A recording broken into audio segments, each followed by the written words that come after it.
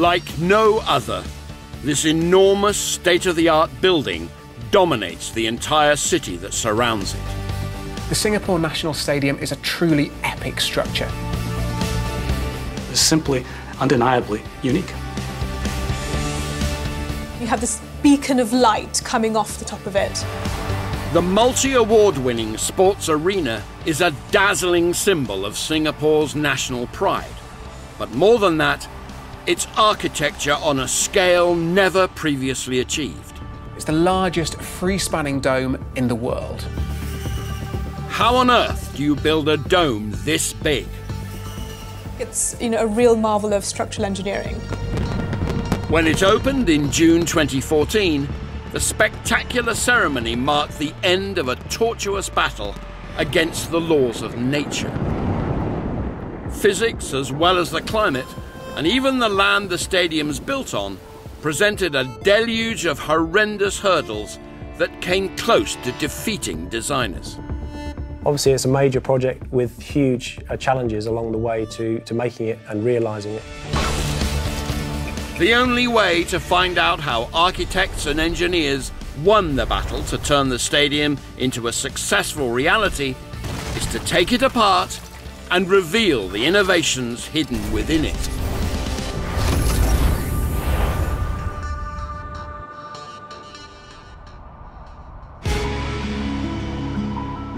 The futuristic Singapore National Stadium is the centerpiece of a giant $1.3 billion sports hub.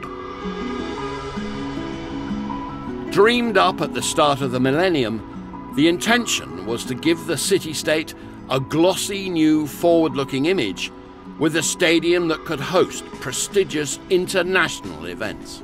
Back in 2000, year 2000, Singapore was really looking at transforming itself. It is a red dot, little red dot in the context of neighboring countries and this part of the world. We may be small, but the dreams and aspirations of Singapore is actually very bold, very big. Today, the stadium stands as a testament to those grand aspirations. The National Stadium is the largest free-spanning dome in the world, spanning over 1,000 feet. The range of engineering disciplines that we were controlling was beyond anything I've done before in my career. Designing a venue that delivers a great experience to tens of thousands of people all at once is quite different to any other engineering challenge. And for architects, a stadium can be the most creative project of all.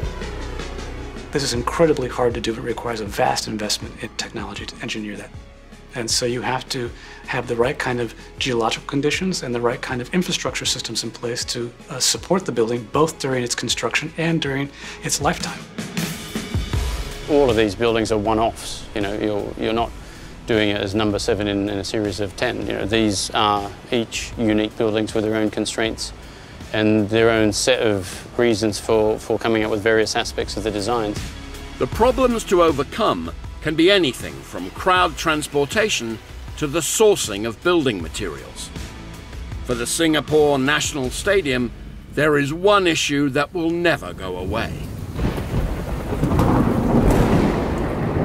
We are located in a tropical zone where it not just rain, it pours, cats and dogs, right? In the 1970s, the first National Stadium was built on the same site. But it was open air and completely useless against the elements. Right from the start, the brief for the new stadium insisted on a weatherproof roof. The architects could only come up with one solution. It was radical and would be a huge and very public gamble because it had never been attempted on this scale until now. There's a huge amount of pressure and you're always feeling that if it didn't work this time, then you didn't have an alternative. To build an actual structurally sound, solid roof over a stadium is a feat of engineering of some distinction. For starters, the area of a stadium roof is vast, and that means weight, lots of it. Several stadium roofs have collapsed. You have to think about the obstacles you face whenever you enclose a stadium of any kind, which is how do you hold the roof up? And in most conventional stadiums, that was done with columns. Columns are very effective for supporting flat roofs. But any column system inside a stadium has a fundamental disadvantage. In a large sporting arena, the starting point for the designer is the field of view of the spectator. They want to be able to see what's going on. You don't want a column interfering with the view of the fans sitting behind it of the action on the pitch. So how do you deal with that?